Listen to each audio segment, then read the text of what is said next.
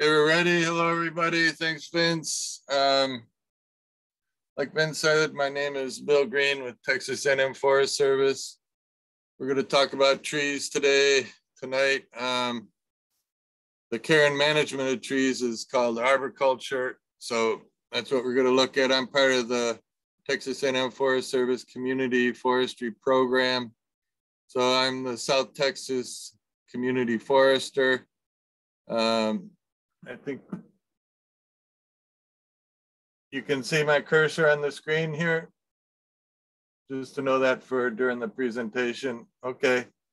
Yep. So we cover the whole state, and my office is in Kingsville, but work in the Coastal Bend and the Rio Grande Valley.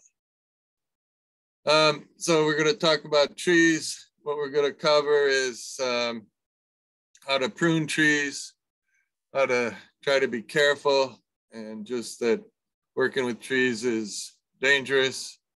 We'll talk some about how to plant trees and then how to take care of them after you planted them.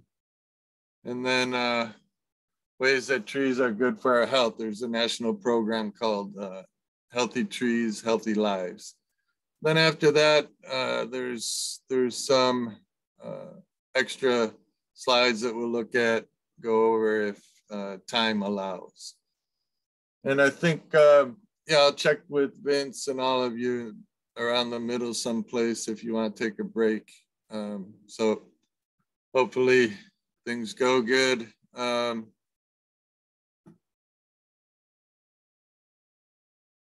Okay, yeah, I had it going automatic. I'll do it manually here. So we'll start with tree pruning. And so at the end of this, I should have an idea how to correctly prune trees. There's just a lot of practices, even by professional tree workers, that aren't correct. So try to get some ideas across of how to correctly prune your trees or have somebody do it. Okay, yeah, I think, I'm not sure how I'm going to turn off that automatic progression. So I guess I'll just keep flipping back and forth. Sorry about that.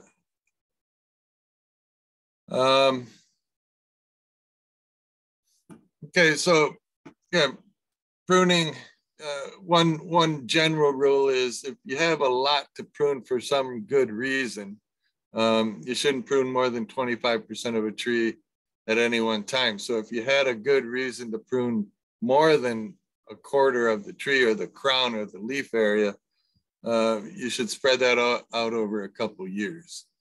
And like I just sort of mentioned, if you have a good reason, it's not like some people think that pruning is good for the tree or invigorates the tree or stimulates growth. Pruning is damaging the tree. So you prune only if you have a good reason. And we'll start with a video and then go over all the points in the video. So hopefully this plays well for you. And this is from a co-worker of mine with Texas A&M Forest Service, Carrie Hines. She made the video, well done video, and we'll use this as a base. All the points that she presents during the video, we'll talk about in our presentation tonight. So here goes.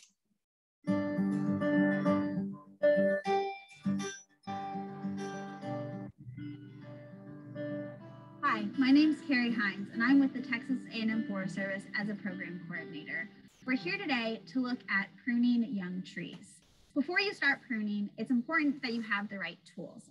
Some of these things might include your classic garden shears. You might use loppers. For loppers, you really don't want to be trying to do anything more than about thumb size. For over that size, one of the tools that you can use are handsaws. So we have our classic handsaw, and we also have a folding handsaw that's more compact. You'll see more professionals with these. And for really tall limbs, if you're feeling adventurous, you can use a pole saw. I also have my hard hat here, and I have some tree wound spray if I cut on an oak, which this is, in order to seal the wound to decrease the chance that it gets oak wilt. All right, so let's take a closer look at this tree. Always have a purpose in mind before you start making cuts on the tree. We're going to use white ribbon today to mark the limbs that we want to come off. That way we can take a step back and look at what it's going to do to the overall form of the tree. Small cuts make less damage than larger cuts. So if you can prune a tree while it's still young, and ideally when branches are under 2 inches in diameter, that will be the best for the tree over time. This tree is about 6 to 7 years old. It was pruned 2 years ago to remove the lowest branches down around the bottom of the tree. You can see the old wounds right here and here. Today, we're going to continue to take off some of these lowest branches, or crown raising as it's called, to give us clearance underneath the tree. It's important to make a proper type of cut. That way the tree can seal itself off as it continues growing. To do that, you need to find 2 things. The first being the branch bark ridge, which this one has a really nice ridge right here. This is where the limb started growing out of the tree itself, and you can see some of the bark in between the limb and the trunk of the tree. You also want to find the branch collar. This is the slight swelling that occurs right where the limb starts growing out of the tree. If you cut just outside of the branch collar, the tree over time will grow over that wound and seal itself off. Since this limb is over 1 inch in size and is actually kind of heavy, we're going to use a handsaw to use the 3-cut method to protect the remaining tree when we cut the branch off. The 3-cut method first uses a small undercut a little away from where we want to make our finished cut to go slightly into the tree. We'll come around and we'll cut all the way through the branch. If there is any tearing on the underside, it will stop where we made the first cut through.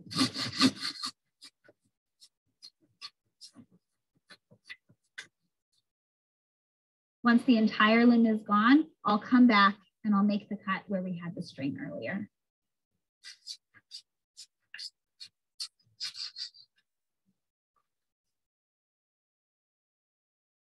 If you have a limb that's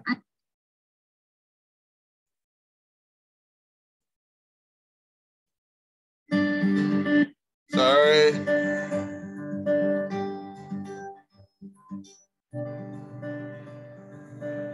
Hi, my name's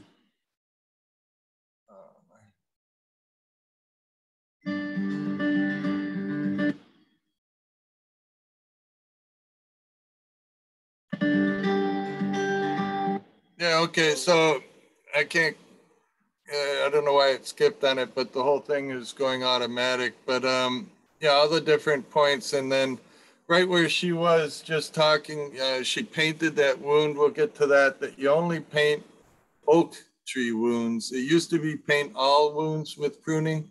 Now it's better that the tree seals itself on its own without paint. So it's no longer paint wounds unless it's an oak tree. And that's only if you're in an oak wilt area, and we don't have oak wilt in the coastal bend. It's getting close though, so we'll keep you updated on that.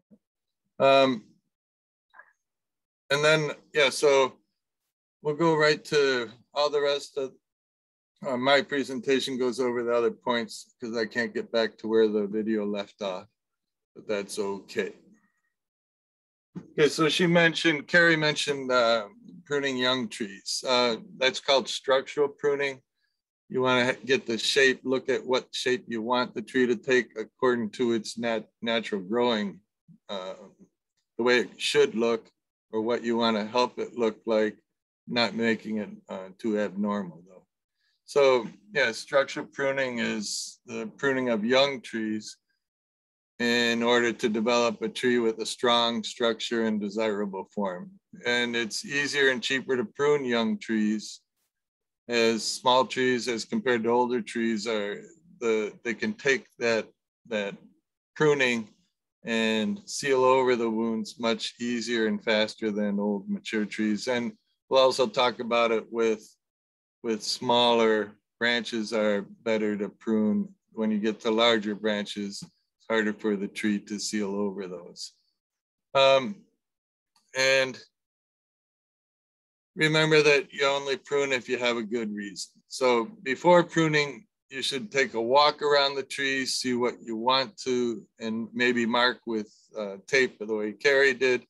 or at least have a good picture in your mind of what you're going to be doing before you just get started pruning off branches. So you determine which branches should be pruned for proper structure, and then you prune branches. Again, only if you have a good reason, like you want to raise the crown like Carrie mentioned, or you have branches over a structure or something that there's risk involved.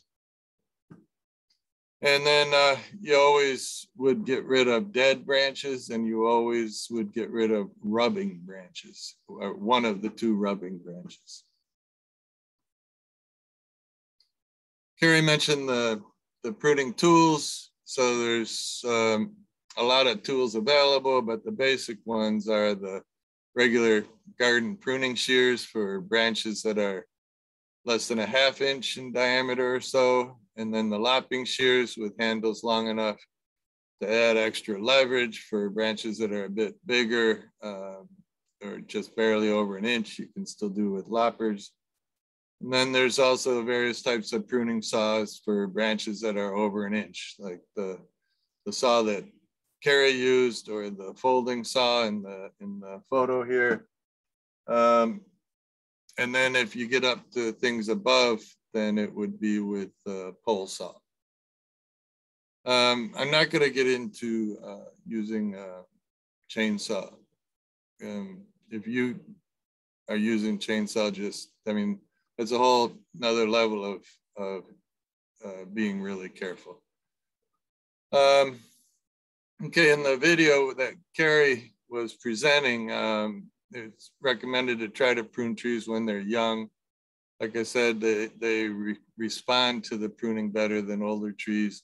Also, that branches that are 2 inches or less are easier, but at least 4 inches or less are a lot better easier for the tree to seal over.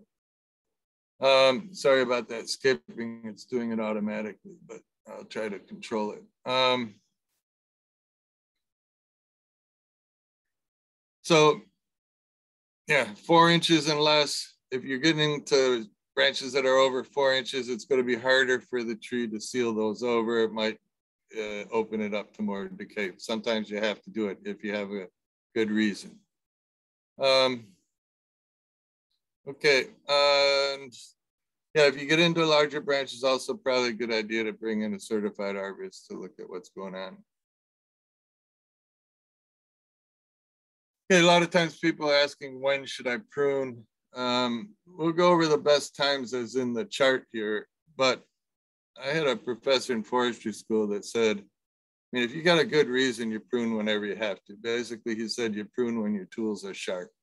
So if you have to prune, you do it, but the best time is when the trees have stored a lot of energy from the photosynthesis, carbohydrates in the branches, and they're ready for the dormant period of the winter. And that's the best time for the tree to prune. So during period 5 is in the chart, the winter or the dormant season. And as well as period 1, like the late winter, before the leafing out starts. Okay, this is when removing some of the stored energy will have less effect on the tree's health. So you should be aware that the percentage of live crown removed by the pruning should not be more than the 25% that I mentioned at the beginning. If you have to do that, then you should spread it out over a few years. And like I mentioned, the impact on the tree's health also depends on the tree's age. The younger, the easier it is on the tree. So avoid pruning during the period 2 on the chart, during the spring, when the leaf expansion, the leafing out has taken place, and the flowering is going to start. This is a time when the stored energy is at its lowest, it's being used, and the pruning will take away some of those carbohydrates, the sugars that have been stored for growth and for the energy needed. So removing leaves cutting off branches removes leaves, and that's taking away photosynthesis ability because you're getting rid of leaves. So then that's how the tree produces its energy. So,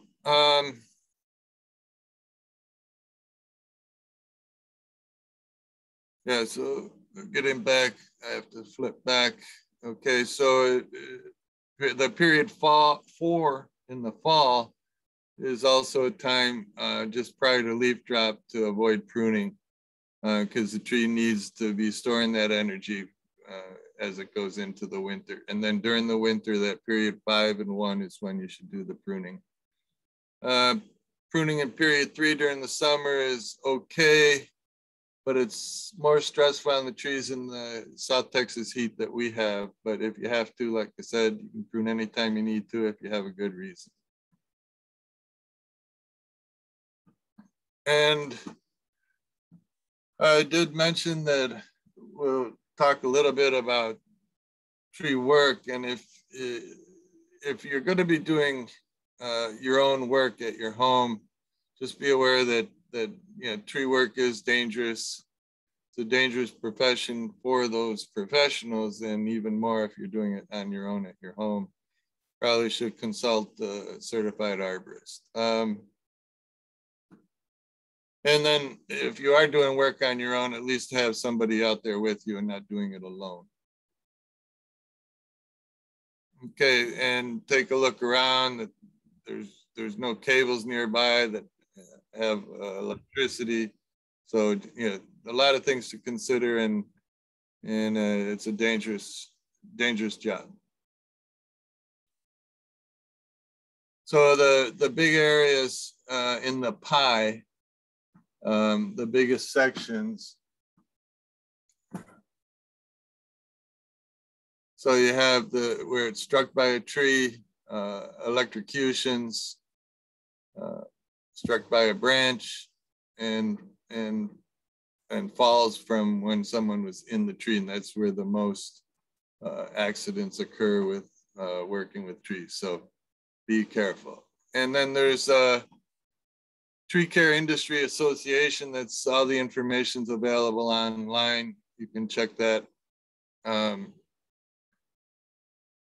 It's tcia.org, and that's Tree Care Industry Association, and just some examples I have on the screen with the way some of the accidents occurred. The idea is that working with trees is dangerous. Okay, so if you're to be working with trees, if you're not using chainsaw, at least have some good gloves and boots on. If you're working with branches above your head, then a hard hat would be a good idea, and then something for your eye protection. But if you're using chainsaw, then you get into chaps and all the other equipment. So the idea is be careful. I already mentioned in the video where Carrie was spraying with paint the wound. You don't need to paint tree wounds. Well, actually in South Texas, in the Coastal Bend or the Rio Grande Valley, because we don't have oak wilt. The only wounds that are painted now compared to years ago when tar or paint was put on all pruning wounds, the tree recovers better, seals over better if you don't paint. It's not like the paint does a really bad, hurts the tree a lot. So if for some reason, because of the look of the wound, you want to paint, you can, but you don't need to. But if it is in an oak wilt area, then you should paint oak tree wounds.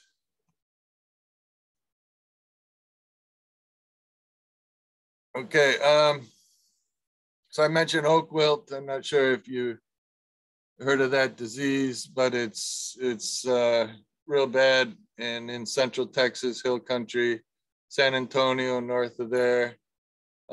It's getting closer to the coastal bend, so we'll keep an eye on it as it could move into the area. But it's killing oak trees, and it's very infectious, and it's caused by a fungus. All oak trees can be affected by oak wilt. White oaks less so than red oaks. Live oaks are sort of in the middle, but all oaks can be infected. So if you live in a if you believe that an oak tree is infected with oak wilt, you should contact me or a certified arborist and we can do the testing, because it's not in this area, but if it does appear, we want to know about it. So I would be looking to test those trees and see if it is oak wilt. There is a website, yeah, I have on the screen with texasoakwilt.org. There's a lot of information, videos explaining oak wilt. Again, we don't have it in the coastal bend, but it's getting close.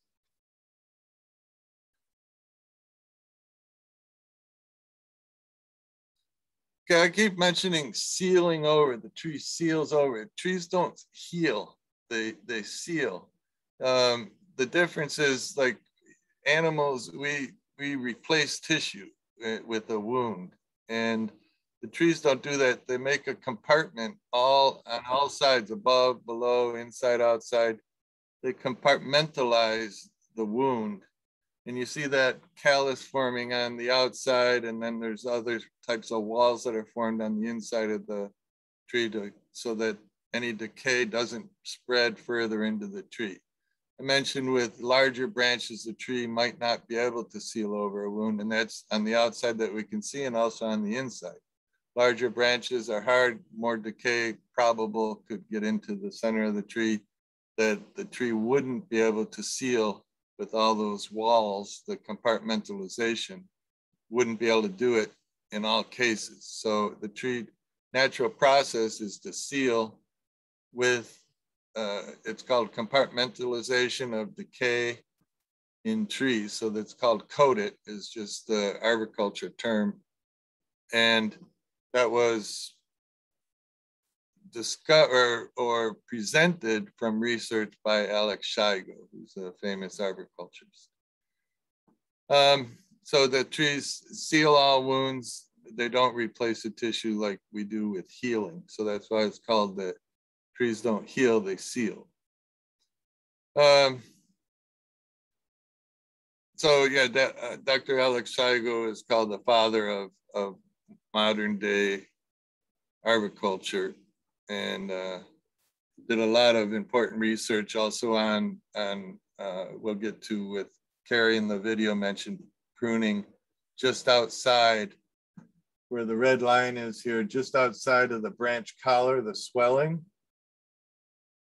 It used to be cutting flush to the trunk, and the tree will seal over a lot better if you leave that branch collar, and it's able to do that compartmentalization a lot better if you leave the branch collar. So you see that swelling here, and you would cut just outside, and you do your previous 1 cut, 2 cut, and then the 3rd cut right here.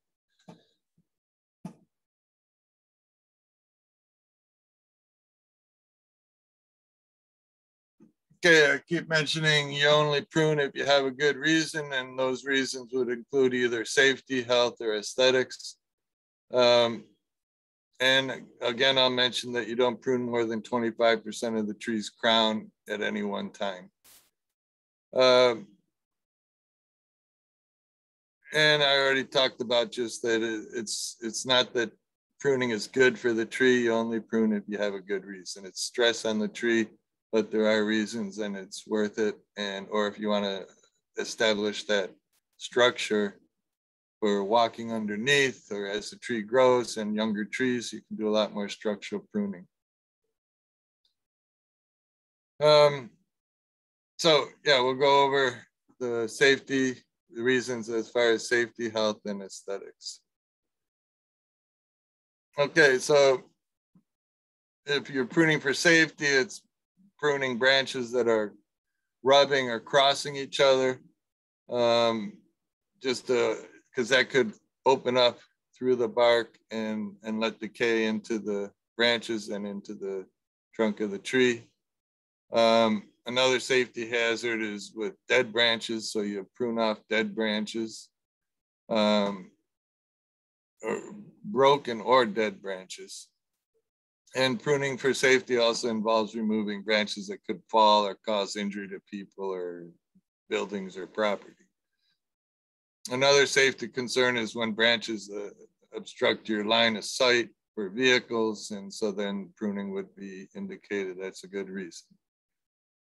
So the branches should be trimmed back, cut off, and have the canopy raised if that's the reason that you're going for safety or for aesthetics. One thing I want to mention, even tree workers that you hire and come into your home or yard, they're not supposed to be pruning any branches that are within 10 feet of a power line. That would be with AEP or one of their contractors that are line certified, they call it.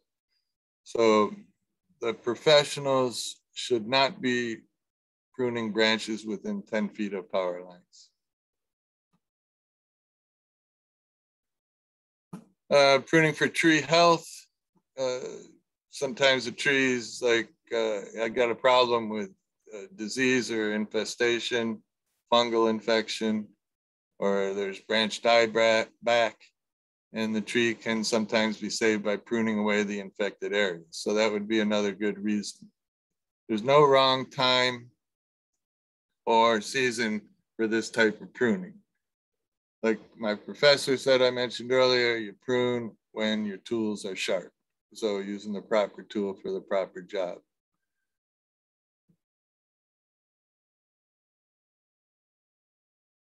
Then there's also pruning for aesthetics.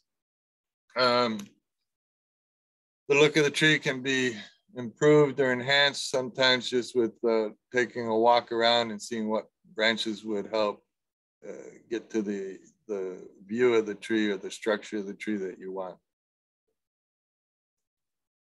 So yeah, be cautious though, have a good idea, walk around the tree and get an idea what you're doing so you don't just start chopping off branches.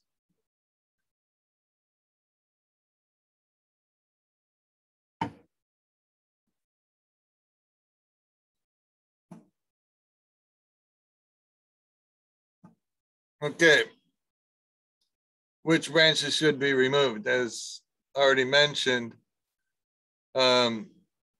it's important to walk all the way around the tree, get a view of the tree, determine which branches should be pruned for the structure you're looking for. Sometimes people like to use tapes or ribbons, like in the video we saw, to mark and keep track of what branches you're going to be pruning. Again, not more than 25% of the tree or the crown. Okay. So I already said you get rid of dead and decaying branches. They're high priority to remove. Next, we want to get rid of the rubbing branches, crossing branches, as in the middle slide here, so that they don't grow. You want to remove those rubbing branches before this occurs where they're growing together. So that should be done when the branches were a lot smaller. Even you can see branches that are going to be rubbing in a year or so and get rid of one of them beforehand.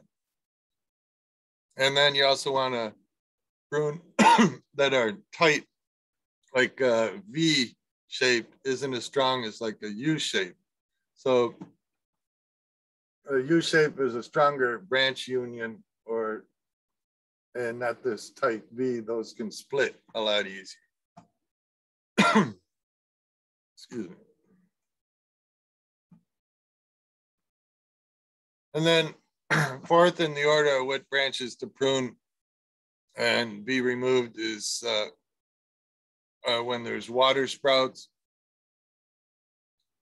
You can see different examples of water sprouts on branches or from the trunk.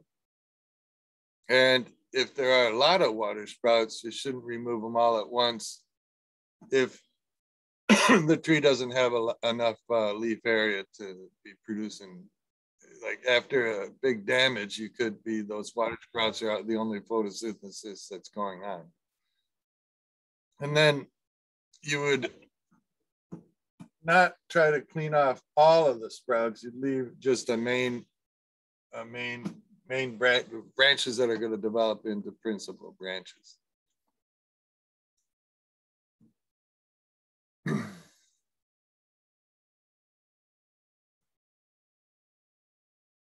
Okay, pruning small branches, like I said, 4 inches or less presents less stress to a tree as compared to pruning large branches. So 4 inches or less is a good, if you're going to get over to 4 inches, just be aware that it's going to be harder for the tree to deal with that and seal over those wounds.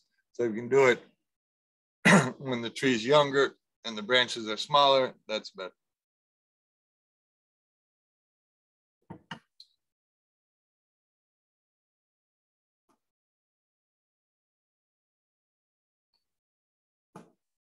In the video at the beginning, Carrie mentioned crown raising for visibility. Might be for visibility, walking underneath, or for different reasons. But crown raising just elevates the height of the crown. So if it's for walking underneath or vehicles passing underneath or just walking underneath to cut the lawn or any of those reasons, that's a good reason to prune and raise the crown. Removing those lower branches is important in the pruning process, but does require some knowledge of the tree's growth. And you wouldn't want to do it when if the tree's too, you want to wait till it grows high enough so that you can raise the crown. So yeah, the important point in crown raising is that you do not remove too many of the lower branches in any single year. So as you stand back, look around, walk around, look at the tree and decide what trees or what branches you would remove. And you also want to look at what you would call the live crown ratio. So you want to leave,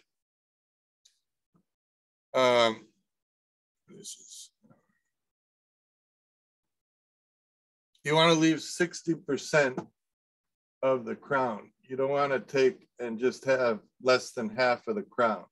So you wouldn't prune up here. You want to leave, so you have 60% and 40%, at least 40%. So if you want to raise the crown more than that, you might have to wait till the tree grows taller. So you're always leaving 60% of the live crown ratio, or that from the height. And yeah, I'm not looking at the chat, Vince or anybody, so jump in if there's any questions. Oh, yeah, I can see the chat here. That's back to the oak wilt, the fungus brought in by birds. Okay, first, yeah, you should look at that website, texasoakwilt.org, for a lot of information. But basically, the worst with the oak trees, it's only in oak trees, it's oak wilt. The fungus grows on red oaks underneath the bark in what you call a fungal mat. And then there's some insects that can get into that because it's a sweet smelling, and insects get in and eat that. And those insects, if they're carrying fungus, enough fungus from that fungal mat on red oaks, can infect a white oak or a live oak on the fresh cut wounds. If you have an infected oak and it's pruned, the insects aren't going to get enough of the fungus from that to infect new trees. So it's mostly pruning wounds that are open and fresh will attract insects. And if those have been feeding on the fungus on the red oaks, on those fungal mats under the bark, that's where you could infect and spread it to new areas. So it's a bit to understand, complicated, but so that's why if you're pruning oak trees in an oak wilt area, you just paint all wounds. And can be carried by insects, not birds. Preventing fire from electric lines. So the part about not pruning any branches within 10 feet of electric lines is for safety, to not get electrocuted. All right. Yeah, we live in hill country, bunch of oaks dying, very little wet red oaks. Well, red oaks are more susceptible to oak wilt But like I said, any oak can be infected. And the oak wilt is severe. If the tree is infected, you can prune away those branches and you can do treatments with fungicide injected into the trunk. It's not cheap, but you can do it. And you can try to save a tree, but branches that are infected have to be pruned away, that you can't bring those back. So red oaks, if you haven't seen many red oaks infected, that's just by luck. Red oaks are more susceptible to oak wilt. Okay, yeah, and so once in a while I try to check the chat. So yeah, for correct pruning, we mentioned the leaf area, the crown, not removing more than 25%. Also mentioned that live crown ratio from like the height. So the leaf area is the total leaf area. If you looked at it like a pie, you don't want to take more than 25% of the pie. So this would be, from this tree, pruning this area would be removing less than 25%. That's good. You wouldn't want to remove so much that it's more than a quarter or 25% of that crown area, the leaf area. And then with the live crown ratio, it's with the vertical part. So you don't want to leave less than 60% of crown area if you're trying to raise the crown like in the video, or for just walking underneath or for other reasons.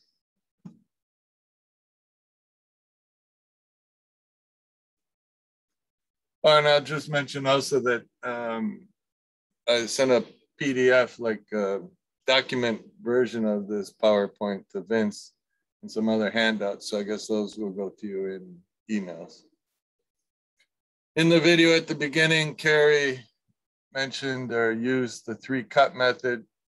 It's just to avoid from running down, splitting bark, pulling off as the branch is cut and could strip bark.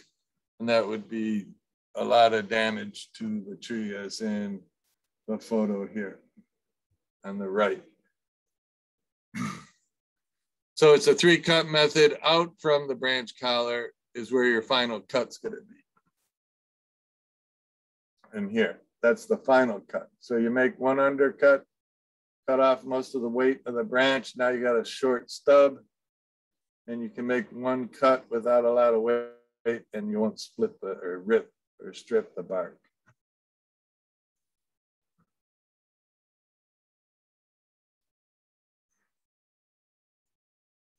Yeah, I'm sorry, it keeps the automatic timing. I can't shut that off for some reason.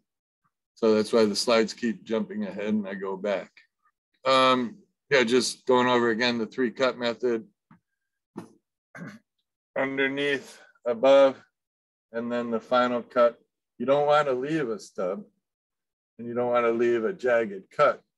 So it's the 1 cut, 2nd cut, and then the 3rd cut is outside that swelling, outside the swelling, where the tree will seal over that wound. And remember, with that coated, the compartmentalization is also sealing over the wound, inside, outside, above, below, so that there's not decay going, hopefully not decay going into the trunk of the tree. It used to be flush cuts, like I mentioned, and that opens up more wound area. And outside the swelling of the branch collar is where the tree can produce that callus more easily and seal over the wound. So yeah, I already sort of covered the tools, pruning shears for smaller. And if you're working with young trees, small branches, that's a lot easier. It's easier on you, it's easier on the tree. If they're smaller than like a 1/2 inch, and you can just make with pruning shears. Then loppers for a bit larger branches. And if you have to, it would be with a saw, and that's where you would use the 3-cut method.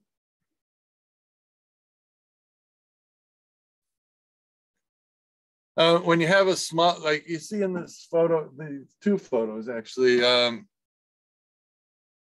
those they're called codominant stems. You can, just by looking at them, you can see that one of those are in a storm, in a windstorm, those could split off, and with a house nearby, I mean, that could be a lot of damage. So when the tree's small is when you should have got rid of one of those trunks, one of these trunks, so it's just one main trunk and not having these two trunks with this included bark, it's called, and those in windstorms can break off. And again, just you do it when the trees are a lot smaller, younger, and then you avoid this problem.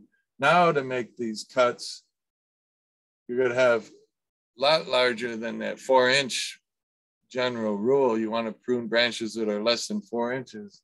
But now you would have to, because of the damage or risk to the house, get rid of large cuts, and that's going to be more stress on the tree and more danger, risk that decay will go into the tree.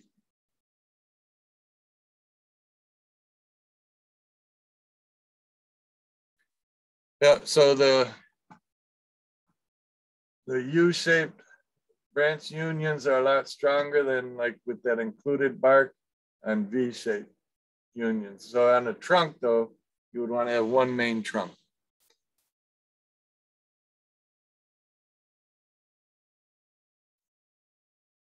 So, yeah, I keep mentioning we don't prune without a good reason. So, yeah, pruning is not indicated for all trees. You don't have to do pruning. It's only if you have a good reason. Some trees require repeated pruning just because of structures nearby or the way they're growing. And it might be that you should consult the certified arborist. If a young tree is properly pruned when it's young and you establish the proper structure, then there's a lot better chance it won't need pruning or much pruning as it's growing older and mature. So yeah, you plant a tree, pruning should start a year or two after to get that proper structure if it needs it and you have a good reason. And another thing is it just costs a lot less to do pruning on small young trees than when they're large. So look at the trees when they're young and see what that structure should look like, or have an arborist come in and do it when they're small and young and easy to work on.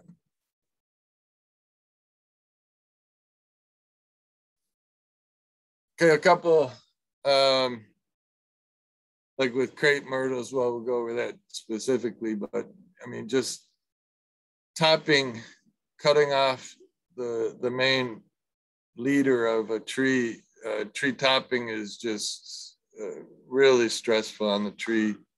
Throws it into confusion, sprouting all over. You're going to have a mess of sprouts coming out all over on the tree. So you don't do tree topping. It's not a good idea or option at any time. If it's because it's underneath power lines or cables, then it just is the wrong tree in the wrong place.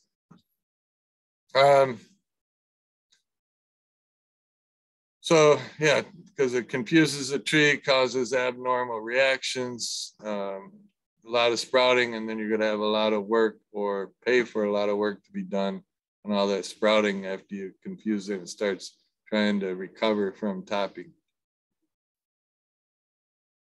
So you're going to have a lot of extra costs.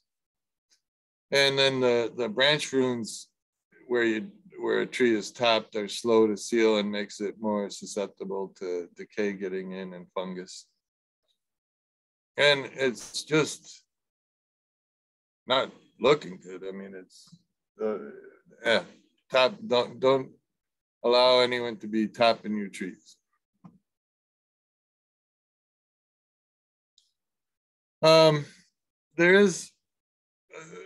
After a storm with broken branches, it could be that the main trunk is broken. You have to do the topping as part of a tree restoration. That would be a special case.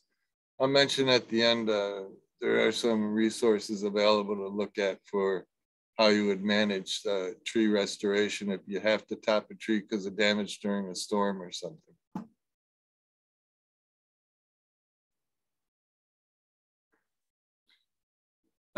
Another time when on not topping the tree, but you might have some branches growing off to the side, and for structure or for where you want the branches to grow, you want to get rid of like a principal branch. So you can establish a new principal that's called a reduction cut. So you would, where there is another branch that can take over as the leader, here is the leader in the photo.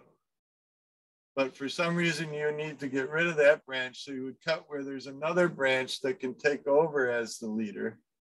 And that's called a reduction cut. So you're not just cutting and leaving a stub. You've got an idea where the branch is going to continue to grow. It's just for some reason these other branches were causing a problem and needed to be removed. So a reduction cut is another type of pruning that you can consider.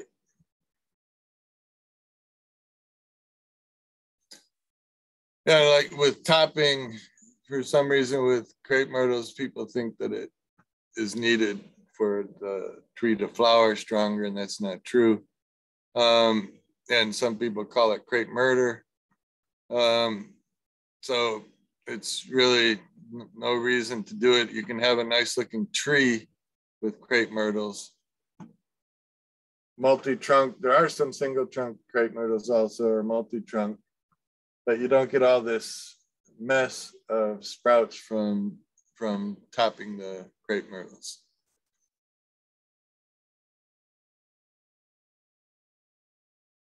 So yeah, try to not live with neighbors, friends, that they don't continue this crepe murder.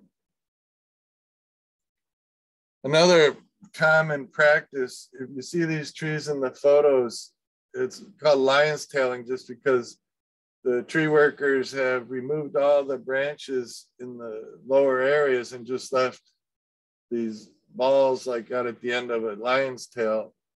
And that causes a lot of stress to the tree. You'll get a lot of sprouting in here with the reaction of it being over pruned. And a lot of some tree workers are doing this just because I think it's like in style.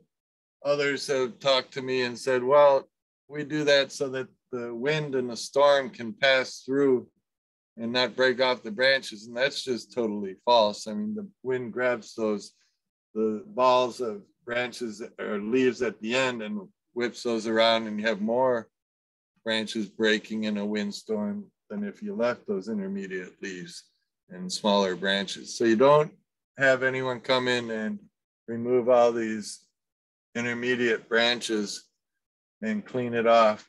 Other workers I've seen where they do it just because they can reach those better and they can charge you more money because they show you all the branches that they pruned.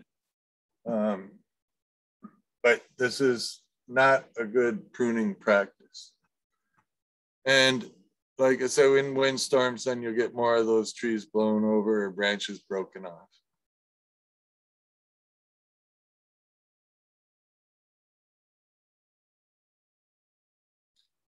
Okay, when you're doing pruning, you do that third cut to have a clean cut, not leaving a stub or a jagged wound.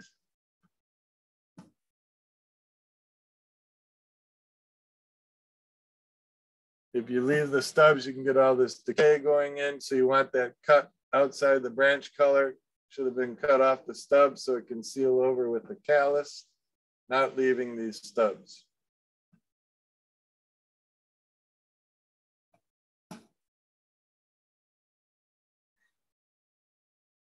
And just to mention again that term with coated, the compartmentalization of decay or disease in trees is coated. And that's where if you cut it just outside the branch collar, the tree will seal over with the callus a lot more easily. In the old days, there was more cutting through that branch collar, flush cuts to the branch or trunk, and that opens up more, and that branch collar is where it produces the callus. The tree produces the callus more easily to seal over those wounds. So it's no longer, the flush cuts are no longer practiced. It should be outside of that branch collar.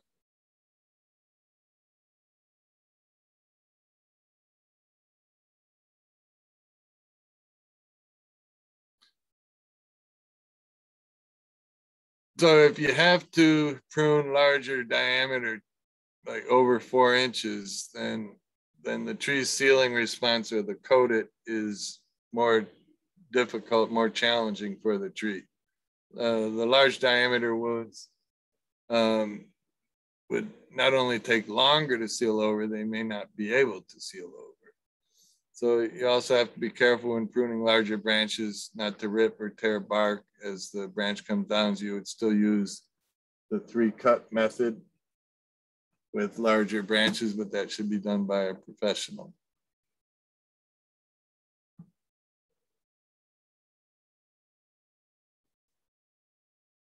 Okay, with mature trees with larger branches, it's important to minimize hazards with branch failure if you're trying to prune larger branches. So this can open up the tree to a lot of disease, can hurt the tree, removing large branches, a lot of leaf area. And you want to prune if you can when the trees are younger.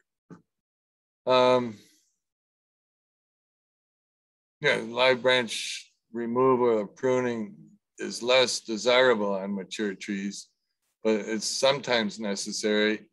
And if you have broken or cracked or diseased branches, you have to remove those even if they are larger on mature trees.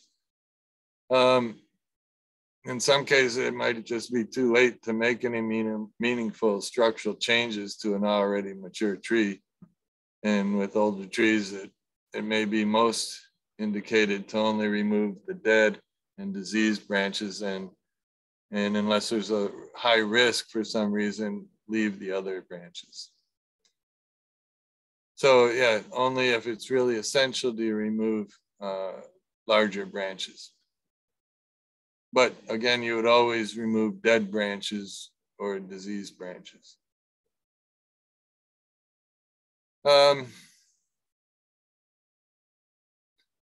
Yeah, just the importance of trying to do the pruning when the branches are smaller, the trees are younger. So yeah, less pruning is almost always better unless there's really good reasons, and it's better for the tree's health. So yeah, don't let a tree service try to make you feel like you're getting your money's worth just by removing a lot of branches. You only remove what should be or needs to be removed. And just remember that the leaves, the green leaves, are the factories that make the food from the photosynthesis, the carbohydrates. That's where the food production comes for the tree. And all those carbohydrates are stored and used for growth. Okay, yeah, let's see. Certified arborists, there's the International Society of Arboriculture, there's certified arborists, there's a few that are in Corpus Christi area and some in the valley, and more in San Antonio and the Hill Country if you also live or have homes over in that area. Yeah, there's a website for International Society of Arboriculture, and certified arborists have proven that they know how to work properly with trees and safely.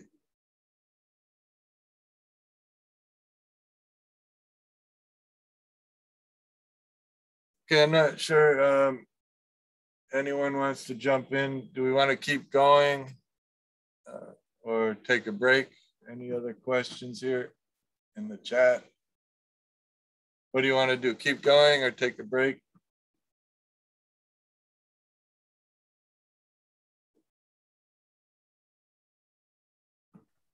Keep going, Bill. Yeah, Vince, do you know where I would get this automatic progression stopped? I've never had it before in my PowerPoints, and this.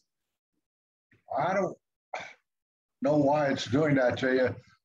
Yeah, because I've used this presentation and it have, but I can deal with it. It's just a little annoying for everybody. Keep flashing backwards and on slides. So sorry about that.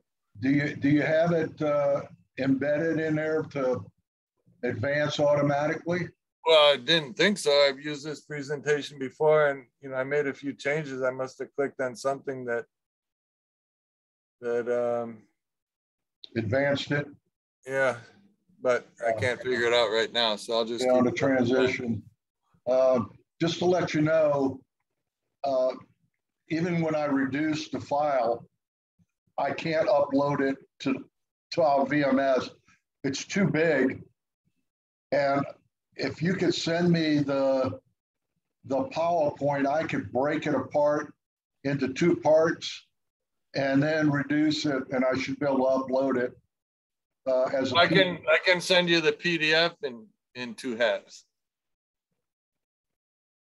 Is that what you're saying? Yeah, you sent me the PDF, but I can't break the PDF apart.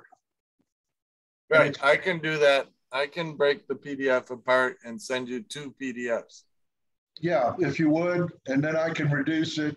It'll only accept files under 5 megs. All right, well, maybe I'll do it into 3 parts then.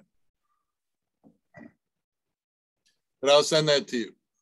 All righty. Okay, so we'll keep going, and no questions, or put them in the chat and look at them later, anything with the pruning.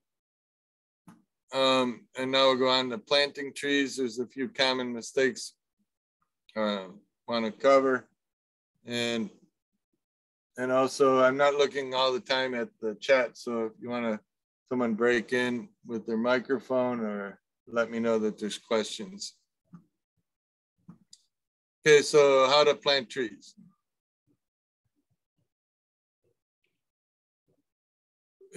With a lot different down here in Texas, South Texas especially, but all of Texas compared to up north for the planting season. Just during our hot summers, it's too much stress on the trees.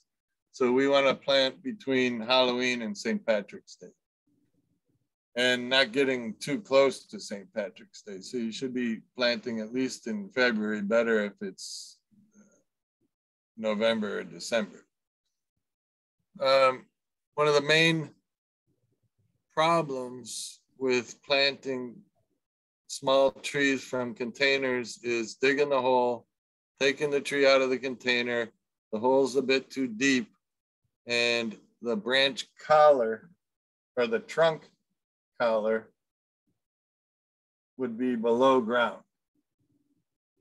So when you dig the hole, a lot of times people would dig real deep. They say, well, I'll loosen up that soil so the roots can grow into it easier. But what happens is the container, the root ball sinks down because what you filled in with soil from digging too deep and then filled in settles. And that branch collar, it's real important that this trunk collar is at ground level, not covered by soil because the hole was too deep. That will seriously affect the growth and the health of the tree. And it might take 10, 15 years, but the tree would die or show very poor growth. So the trunk collar, the trunk flare,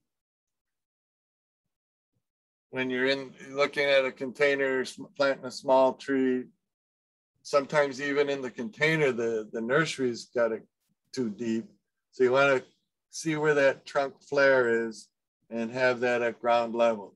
Only dig the hole as deep as that root ball, not deeper. You can dig it wider, but not deeper, so that it doesn't settle down. If you do dig it too deep, you can just measure with your shovel too to get an idea so you don't dig it too deep. But if you do dig it too deep and you fill in, stamp down that soil that you had to refill in very strongly, so that you don't get that settling and that trunk flare would settle down and be below ground level.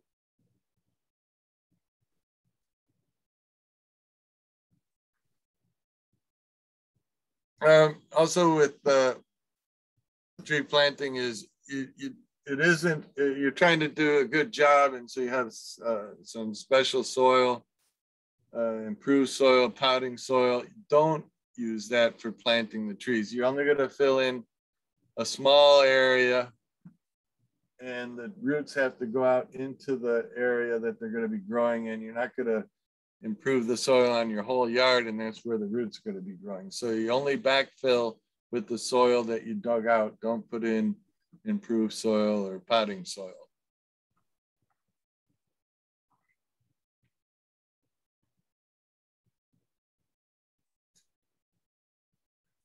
So a lot of people think that the roots on trees grow really deep, like a mirror image in this photo here. This is not the way the roots grow. The roots are not very deep, only like a couple of feet deep, going out really wide, even wider than the drip line or the crown area.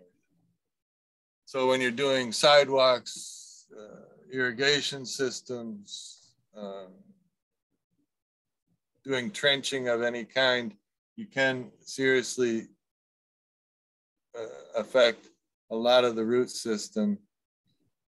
And so at least you would not want to try to do it on 2 or 3 sides of the tree. It's going to cut off a lot of the tree's roots because they aren't that deep.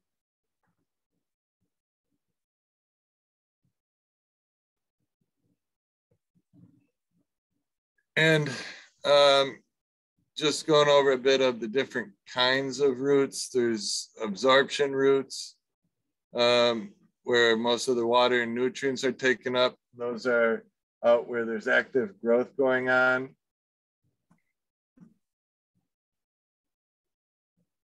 Then there's the larger woody roots, where a lot of the storage of carbohydrates, the sugars produced from the photosynthesis, are stored also in branches on the trunk, but in the woody areas of the tree. But that includes woody lateral roots. There's a few anchor roots that go a little bit deeper than that, only a couple of feet deep, that I was mentioning before. But the thing is, there's not, on most trees, the taproot stops growing and you have a few anchor roots, and you don't have that huge taproot like people think, like growing down to China. So,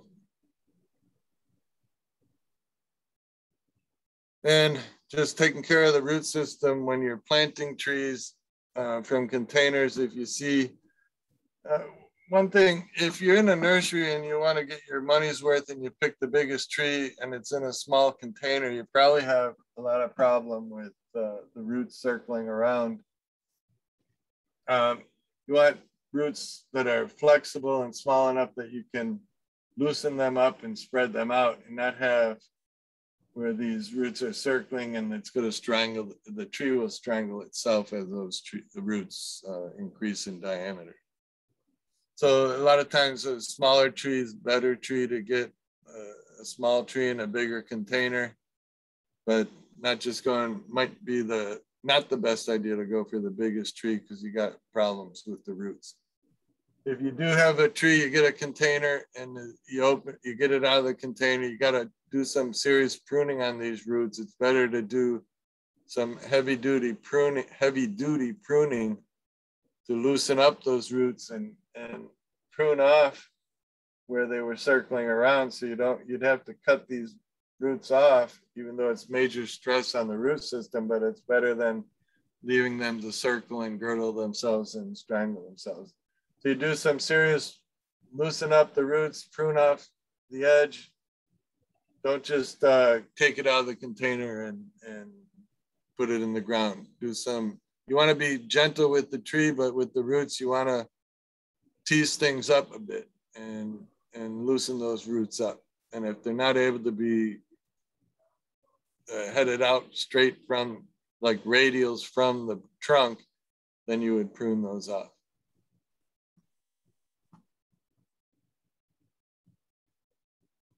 Another thing that a lot of times people think is that you always have to stake a tree after you plant it. If you plant the tree and the root ball is a good size for the size of the tree, the diameter of the tree, there's enough root ball and you plant it correctly, it probably doesn't need to be staked at all. But if you do stake a tree and cable it, you want to do it with loose cables, not real taut, so that in the wind the tree does move some and puts on more girth on that diameter of its trunk. So you don't have it tightly cabled. And then you remove the cabling, the staking, as soon as it's able to stand on its own, so that you don't get, you've all seen this, where it's just a shame for the tree that the cabling was too tight around the trunk and causes damage as the tree increases in diameter. So only stake if you need to stake.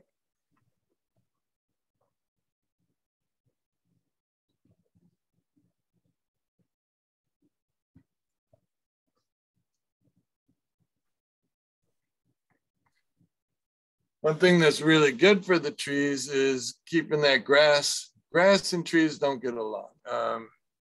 Mostly if you're watering enough to keep your grass green, it's probably too much for the trees. So if you have a mulch circle around the tree, that will help. And you don't, when you're irrigating, you don't want to be squirting the trunk of the tree. You want to water out where the root ball is. But the mulch will help a lot, keeping lawnmowers and that away from scraping the trunk, and also just the decomposition of the mulch and keeping the soil cooler and holding in moisture. The mulch is real good for the trees. So if you have those mulch circles around your trees, there's a lot of benefits to that. Oh, one thing though, you don't want to put on a really deep amount, like 2 inches of mulch, even less than the 4 inches is in the slide, like 2 or 3 inches of mulch is plenty. And you keep it away from, you don't mulch right at the trunk, like 4 or 5 inches around the trunk, no mulch, and then the 2 or 3 inches of mulch, but not piling up this volcano mulching, not piling up on the trunk. No mulch should be at the flare of the trunk, and only 2 or 3 inches deep, and not a pile of mulch going up, because you'll get rot and decay on the trunk if you have that mulch with all the moisture that's going to hold in there and decay the trunk, the bark.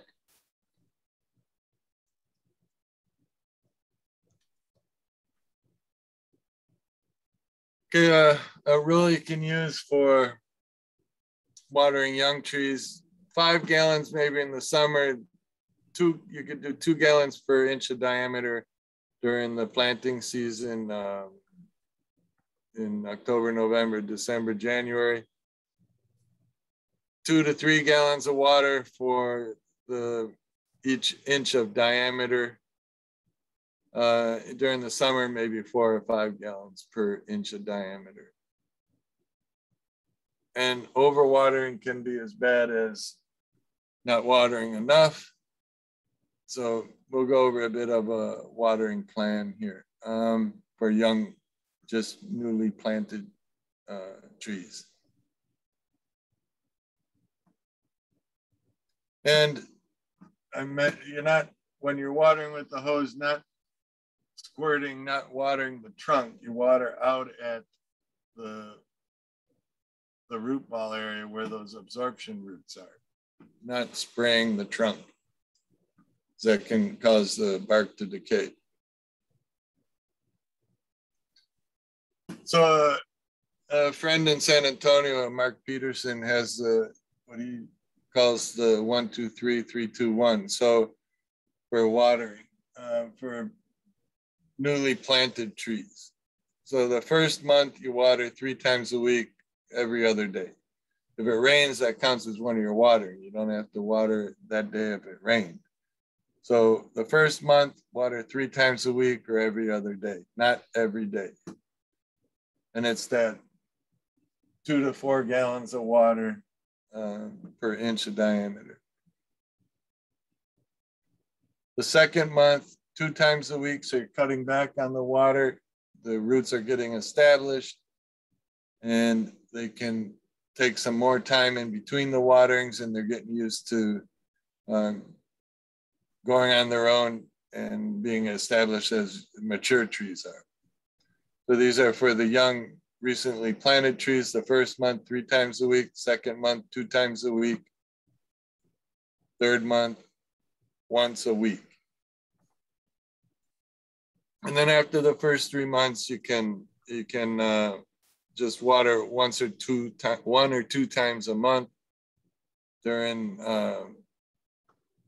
the hotter months, and then during the winter, just once a month.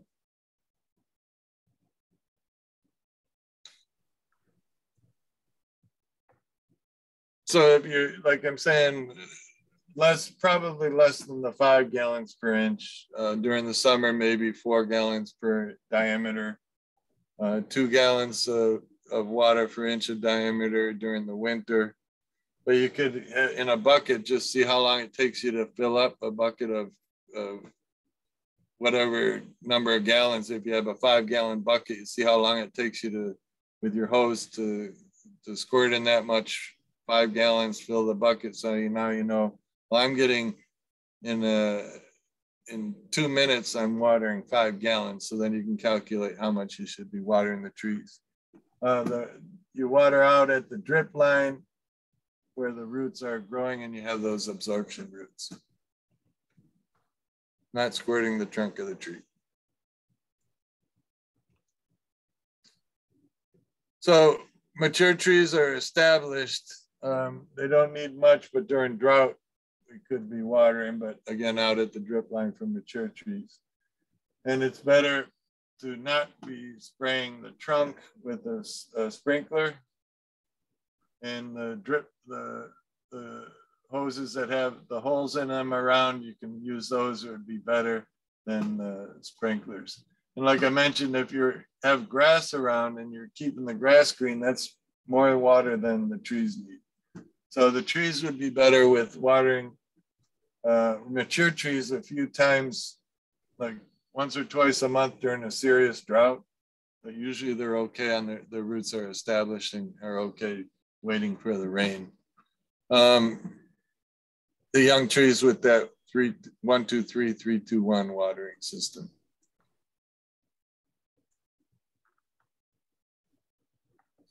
And it takes a while to water, so you're getting, I mean, you're master gardener, so you see with flowers or vegetables, you spray the water briefly and you dig down with your hand and you can see it hasn't got even an inch deep. So it takes a while to get the water to soak in. That's where you'd have an idea with those 5 gallons or 4 gallons per inch of diameter, how much water you're going to be spraying.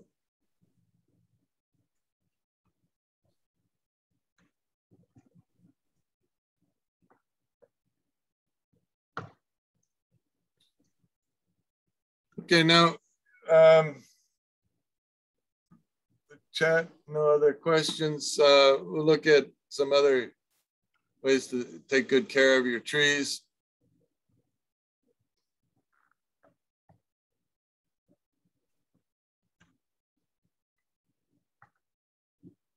So yeah, with like you had the mulch circle around the tree and you avoid like lawnmowers, weed eaters getting close to the trees. That's some of the major damage. I got a video not with, but you can see damage here from weed eaters, just how quickly they can damage. So if you put on some protection or just have a mulch circle around so you don't have to get close with the weed eaters. But this isn't of a tree. This weed eater video is real short, but just to see how fast on this how fast the weed eater can damage, and then you cut through that bark and you can girdle the tree.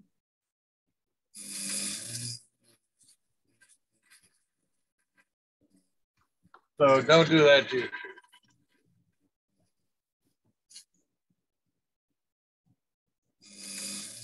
Careful with the weed eaters and the lawnmowers.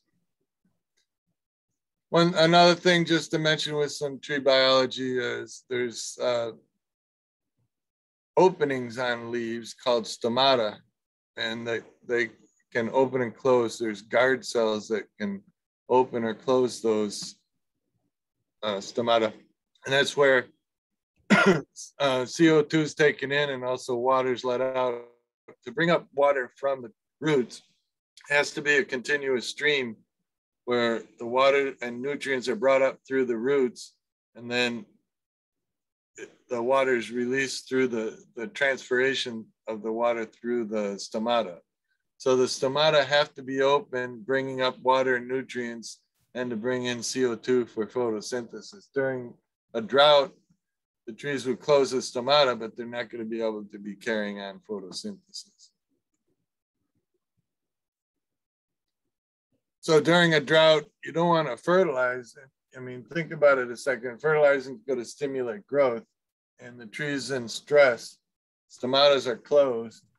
So that's not when you want to fertilize and stimulate growth during a drought. Pruning is stress on the tree. All the leaves that it has, when it can open the stomata and carry on photosynthesis. So you don't want to prune away leaf area.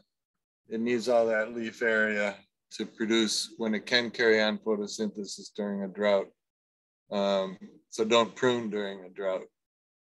And then, like, it wouldn't be the best time to be doing any trenching, putting in an irrigation system that damages the roots. So before we get into some more tree biology, I prepared for the part of the Texas A&M Forest Service has the fire, the wildfire prevention and fighting wildfires. So those people aren't the tree people. So we had some, I presented some information for them, and then they had to even take a quiz. So here's some of the quiz questions that those fire guys had to answer. And I guess you guys are interns for Master Gardeners. So if anyone can turn off or type in the chat for the first question, we should always have a good reason to prune. Which of the following is not one of the 3 good reasons to prune? Anyone want to turn on their mic and say what isn't a good reason to prune? C. Which one? C. Yeah, you do it for aesthetics, safety, or health, the tree's health, not just like trying to improve the value of the tree. C, right. And for 2, the maximum recommended amount of leaf area, the crown, the leaf area, the pie that should be removed at any one pruning event would be how much? 15, 25, 35? 25, B. Yeah, you don't want to do more than 25%. Otherwise, you should split it up and do that more next year. So once a year, up to 25%. Hopefully, you don't have to do that repeatedly. Then that live crown area was the vertical part. So the minimum amount of live crown area that you want to leave, how much live crown area you want to have, at least what percentage of live crown area? 60. 30, 40. Right, the 60 it was, D. Pruning small branches is less stress on a tree than pruning large branches. What was our general rule for the size of branches? 4 inches in diameter. 4 inches. Yeah. And the 3-cut method is designed to C. C. Prevent tearing or ripping bark from the trunk. And ripping. with the shape of branch unions, you want what shape? U. D. D, U D. shape. D, U. Okay, so yeah, Vince, they all passed.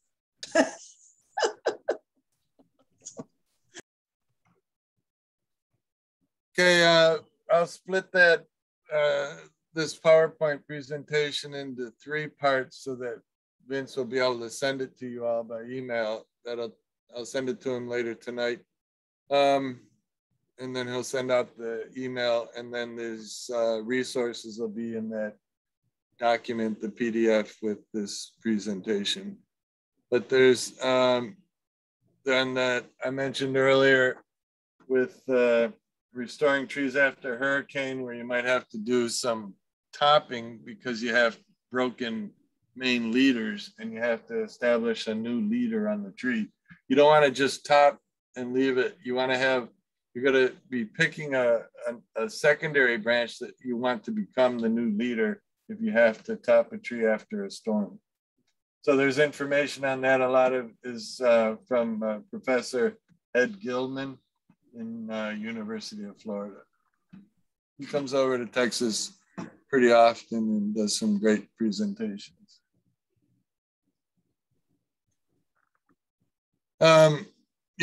These these are available for free. There's an excellent book, but this is $85 through the ISA organization. So that's a bit more expensive, but everything is in here. It's an excellent book. And then you can get the safety, the ANSI pruning instructions, but that also has a cost. There's a lot available online now. And in one of the handouts that I sent, not within the PDF for this presentation, but separate, there's a one-page list of internet links. And one of them in there, if you do on Google, just Texas tree planting. You type in Google Texas tree planting, you'll get an excellent website from Texas A&M University. That it's actually from our Forest Service. And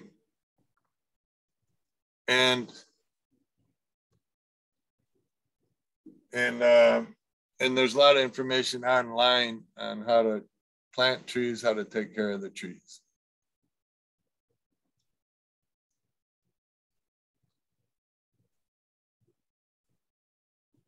Okay, palm trees we have in the coastal bend. Are palm trees trees? So they're actually more closely related to grasses than trees.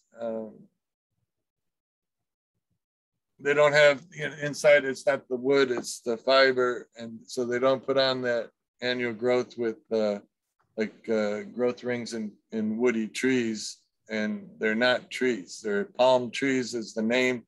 I guess they should be called palm grasses.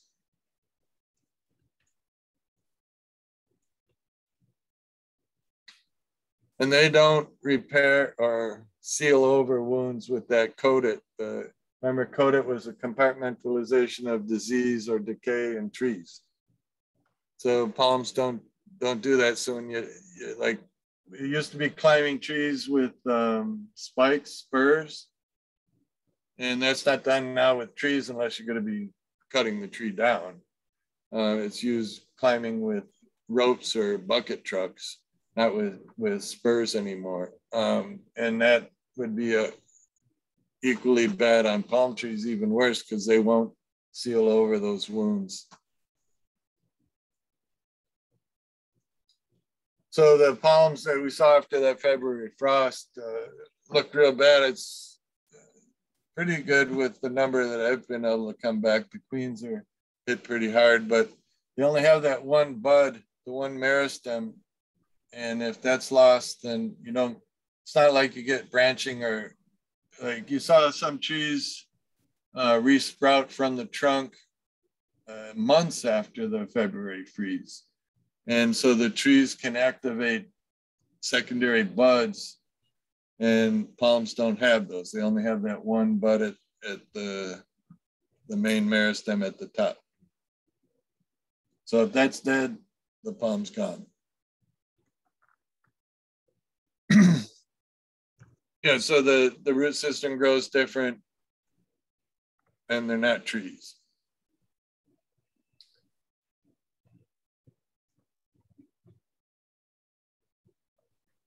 And then I don't usually recommend fertilizing a young planted tree, but with palms, there is a lot more reasons to fertilize when you plant palms. They're a lot different than the trees. And you plant them during the growing season, not like October, November, December, January is the best time to plant trees. For the palms, you would plant during the growing season.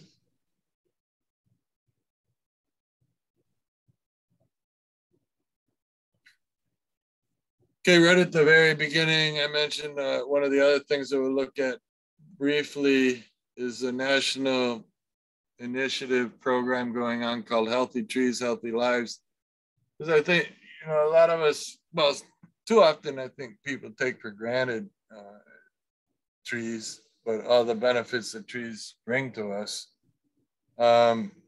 with increasing the value of our home. But now there's even a lot more research with the trees improve our health. Just being outside in nature, around trees, outside, walking around, hiking, exercising, has a lot of benefits for our health. So, walking, jogging, hiking improves your health. Being around trees relaxes your mind and lowers your blood pressure. Being in nature helps your body's immune system function better and boosts disease-fighting cells. This is all proven research, so it's available online. And tree shade reduces temperatures up to 20 degrees, just makes it nicer, especially in our South Texas summers, right? You want to be in that shade of the trees when you're outside.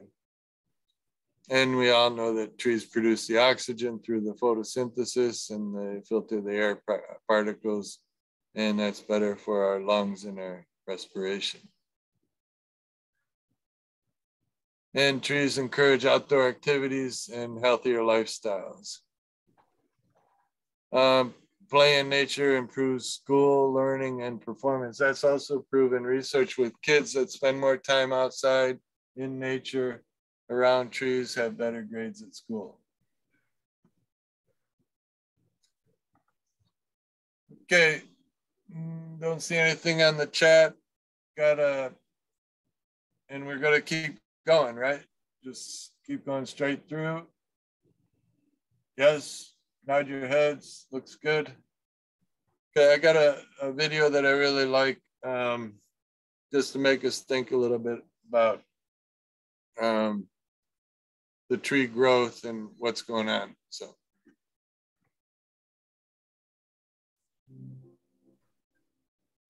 Oh, sorry. Yeah, this video first is with Healthy Trees, Healthy Lives. This is an actual video produced in Conroe, just north of Houston. There's a health clinic, and the doctor there produces video with Texas A&M Forest Service, someone I work with. And it's just really the importance of, he's recognizing the importance of people getting outside and spending time in nature.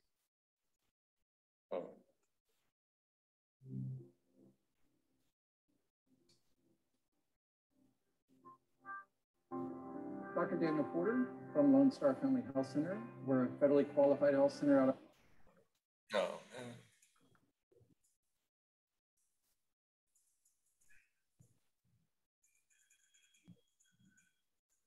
I think the timing is now messing up these videos also. So.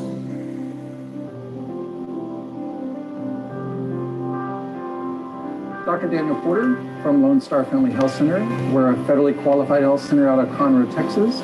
We serve 90,000 patient visits a year, and I try to write a prescription for nature instead of a prescription for drug. We have a printout that comes out of our electronic health software, and choices for them in terms of local things that they can go explore, and then we try to get them to commit. Even if it's just once a week, please go spend an hour outside. A lot of mental health issues we care for out of this clinic too. Depression, anxiety. As a primary care doctor, you start wondering, what else can I offer my patient rather than just giving them the next pill? To create the first Nature Explorer classroom at an FQHC in the entire country. So that's one aspect, is the prescriptions. The other is that we try to do a walk with a doc program once a week. So we encourage our patients to join us at the local park. We're walking with a doc, and we start with a 10-minute presentation on a health topic, and then walk for about an hour. And you're walking with your doc. More and more data is showing that when we have access to natural space, when people spend more time outside, we get reductions in those diseases, and they get treated better. As the science progresses, that's what I buy into. That's what I'm bred to do, is to listen to science, and I want the proof, and I want evidence that it's working. So as a primary care physician, I'm trying to take care of the whole patient and the whole family for that sake, and that boosts the health of that patient and boosts the health of our community. So yeah, that's really good. I mean, if we can get working with medical clinics and just the importance of people spending more time in nature, you're master gardeners, and the time outside with your gardening is also good for your health, not just your stomachs, for producing vegetables, I mean, but it's also good for your health. Everyone knows the state tree of Texas? The pecan tree. Right. Okay, and then we got some extra time so I added on some to this presentation to get in a little bit more with tree biology. Because what time do we have till 8:30, I think? All right, so I don't think we'll go completely to 8:30, but a few more minutes.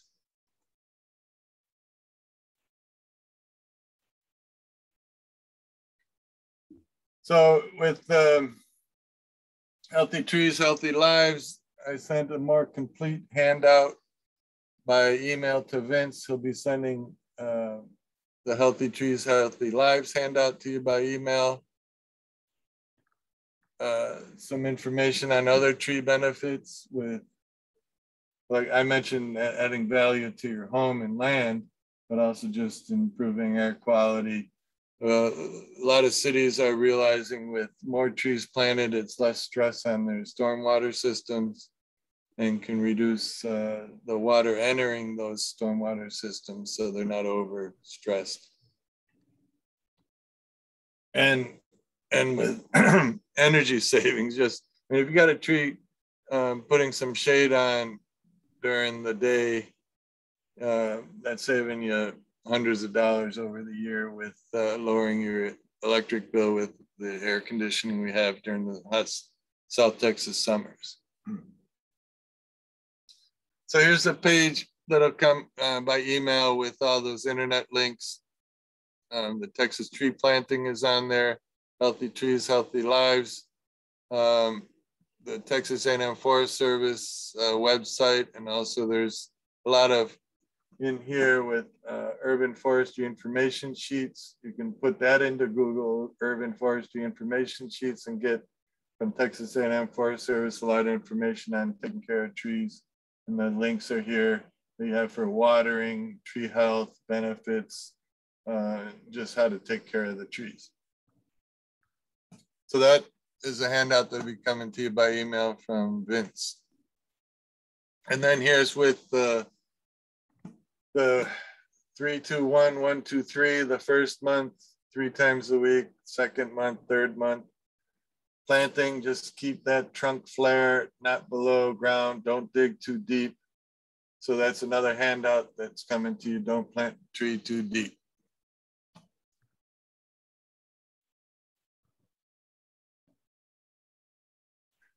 Okay, a couple of things with tree biology. If we understand how trees work and function and grow, if we understand the tree biology a bit more, we can take better care of them. And some terms for you all as master gardeners. If you've heard of angiosperms and gymnosperms. So angiosperms are flowering plants, and then you have gymnosperms like the conifers. They don't have flowers, they have naked seeds like the pine cones. And a long time ago, the only way I could keep straight is, well, which is regular trees, the broadleaf trees, or the angiosperms, the gymnosperms, but they have flowers. So I just remember Rolling Stones with Angie, Angie, the Rolling Stones song, and Angie, she, you know, probably likes flowers. So angiosperms are the ones with flowers.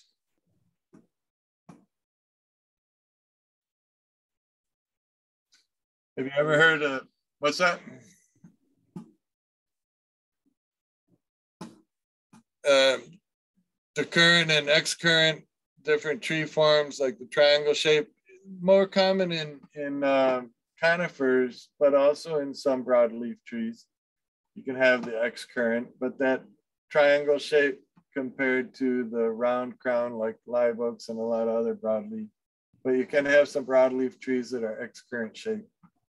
So it's just two terms in case your master gardener leaders, I guess they give you tests and everything, right? So maybe that's some fancy terms in there, decurrent and excurrent. And the excurrent, sort of easy to remember, just with that triangle shape, if you continued those lines up, you'd have an X. So you can remember excurrent is that triangle shape.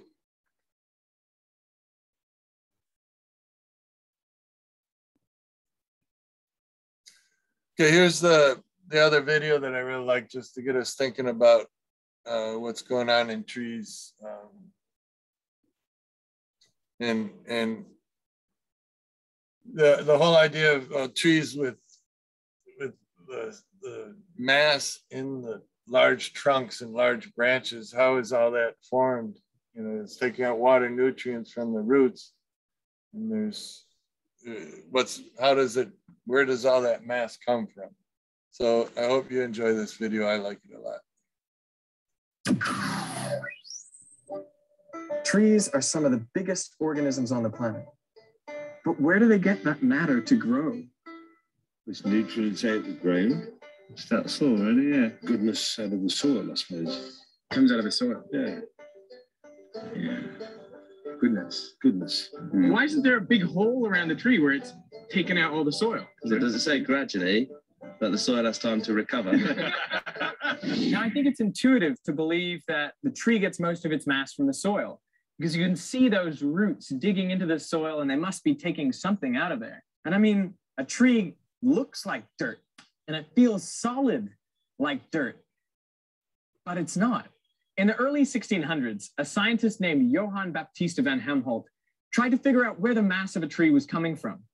So he got a pot of soil and very carefully measured the amount of soil in there. Then he planted the tree and took care of it for 5 years, making sure that no soil left or was added to his pot. And at the end of this experiment, he weighed the tree to find that it was 72 kilograms, but the mass of soil had only decreased by about 60 grams. This was pretty strong evidence that the mass of the tree does not come from the soil. I've never thought about that, actually, because they don't really eat anything, trees. They don't eat anything? No. They don't eat anything? Water is all they absorb. That's all they eat? Yeah. They don't eat anything else? No. That's all they eat? Well, presumably from the water and the nutrients from the soil. Is there anything else that you need besides the soil and the water? I suppose that's what you need, isn't it? To make other than the original seed for that particular tree. The seed and the soil and the water, and that makes this big tree. Mm. Of course, Johann Baptista van Helmont did conclude that the tree was made entirely of water. Now, while that's not correct, at least he was on the right track, realizing that the matter of a tree doesn't come out of the soil. The sun, energy, yeah. the sun energy. Yeah. Are they converting energy into mass, or do you know what I mean? Yeah, I don't know. Like there wasn't stuff, and then there was. Like, where did that stuff come from? Magic. I have no idea. My question is, where do they get that mass to grow big? Sun. It's from the rain and the sun, presumably. Light, sunlight, and the sunshine. The sunshine? Does the sunshine add mass to the tree? Well, yes, it wouldn't. They wouldn't grow without it. I don't know whether it adds mass, but they wouldn't grow without it. Of course, the sun's energy is needed for the tree to build the matter into its branches and leaves. But the sun itself, the energy, is not matter. Well, I suppose we've got to put air into this as well. Yeah, yeah. There's got to be something out of the, you know, what is it about the air? A gas in the air that it needs as well. Oxygen. The trees need the oxygen. Yeah, they need the oxygen, don't they? and I guess oxygen. The oxygen, of course. The oxygen? Are there any ingredients that we're missing? Carbon dioxide. Carbon dioxide. Carbon dioxide. So would it surprise you to find out that 95% of a tree is actually from carbon dioxide? Trees are largely made up of air. Yeah. Yeah. I need this reaction like, oh. So as it turns out, trees are mostly made out of air, out of the carbon dioxide that they take in. What's interesting is that we breathe out carbon dioxide and water. That's how we lose mass. But it's the exact same substances that trees breathe in to gain mass. So if you can imagine a closed system where it was just you and a tree, you would breathe out that carbon dioxide and water, the tree would take it in, so you would get smaller while the tree is getting bigger. And in a sense, you're becoming the tree.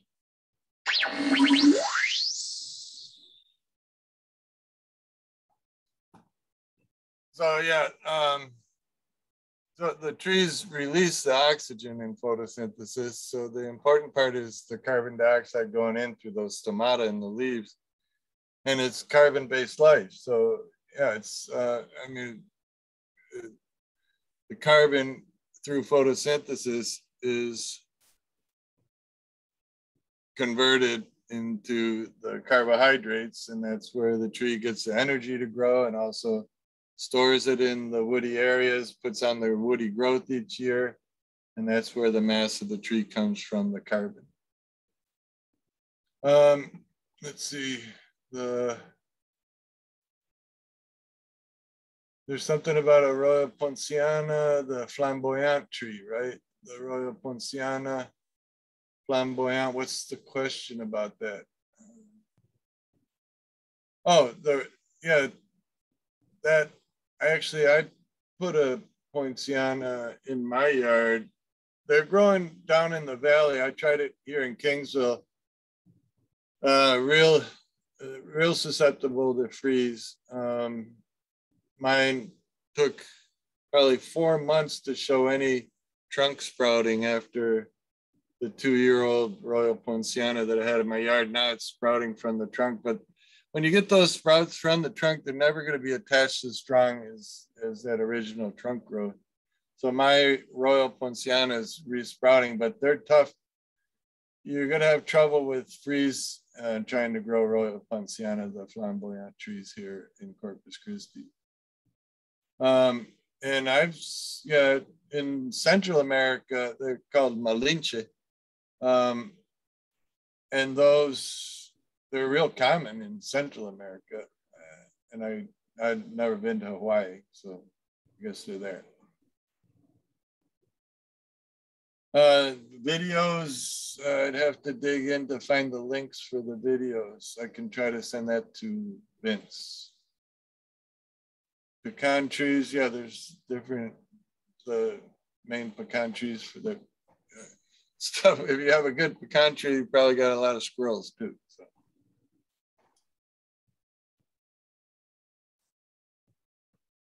And yeah, so I've never been to Hawaii. I guess there's Royal Poincianas in Pearl Harbor. I don't know about that. Okay, so with photosynthesis, you have that carbon dioxide taken in through the stomata. The stomata have to be open for that release of water that bring up that continuous tube of water to move all that water up. You can imagine what size pumps you would need. So the way that trees can do it through that continuous stream of water from the roots and nutrients taken up through the tubular system, vascular system in the trees, and then released through the stomata as carbon dioxide is taken in. But that has to be a continuous stream of water, or the trees can't move the water up through the vascular system. So the photosynthesis reaction is pretty amazing, and that produces the sugars, the carbohydrates, and then releases the oxygen. And actually, they call it respiration, not like our breathing respiration with lungs, but in trees and plants, respiration is the use of that stored energy, the carbohydrates. And it's the exact opposite reaction as photosynthesis. So photosynthesis is the reaction on the top of the screen, and then on the bottom is respiration, which is the exact reverse of the photosynthesis reaction. And that's where the energy is released for growth.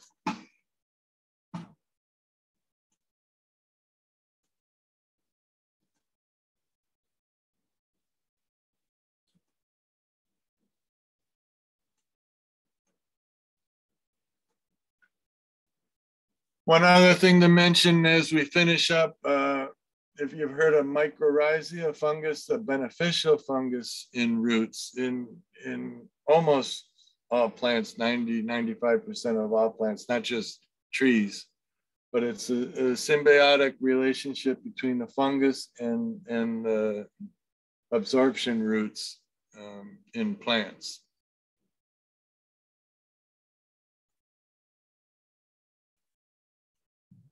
Mycorrhizal fungi play key roles in the nutrition of plants. This is critical when it comes to tightly bound soil nutrients such as phosphorus. As non-mycorrhizal roots grow into the soil, most of the phosphorus is unavailable. Compare this to mycorrhizal colonized roots. Here, tiny mycorrhizal filaments called hyphae explore significantly greater volumes of soil resource and excrete powerful enzymes, then unlock phosphorus from soil surfaces and act as a conduit directly back to the plant. The result is improved phosphorus uptake and nutrition.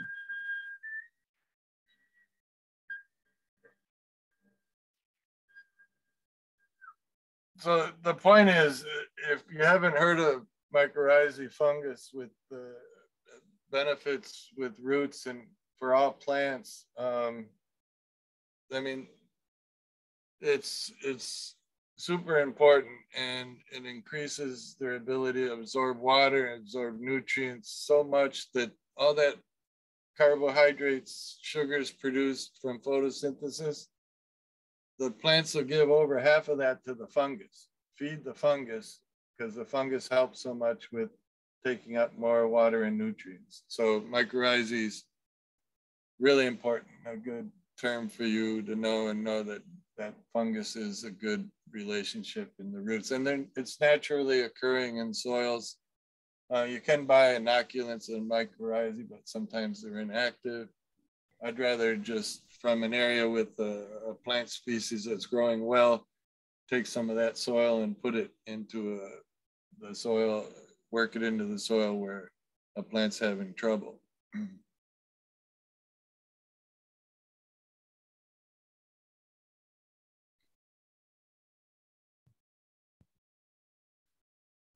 Okay, just a couple more terms and then we'll finish. Geotropism, where plants respond to gravity, and phototropism, like if you have near a window, the plants lean towards the sun or the light, and that's called phototropism. Just some more terms maybe put on your tests as master gardeners.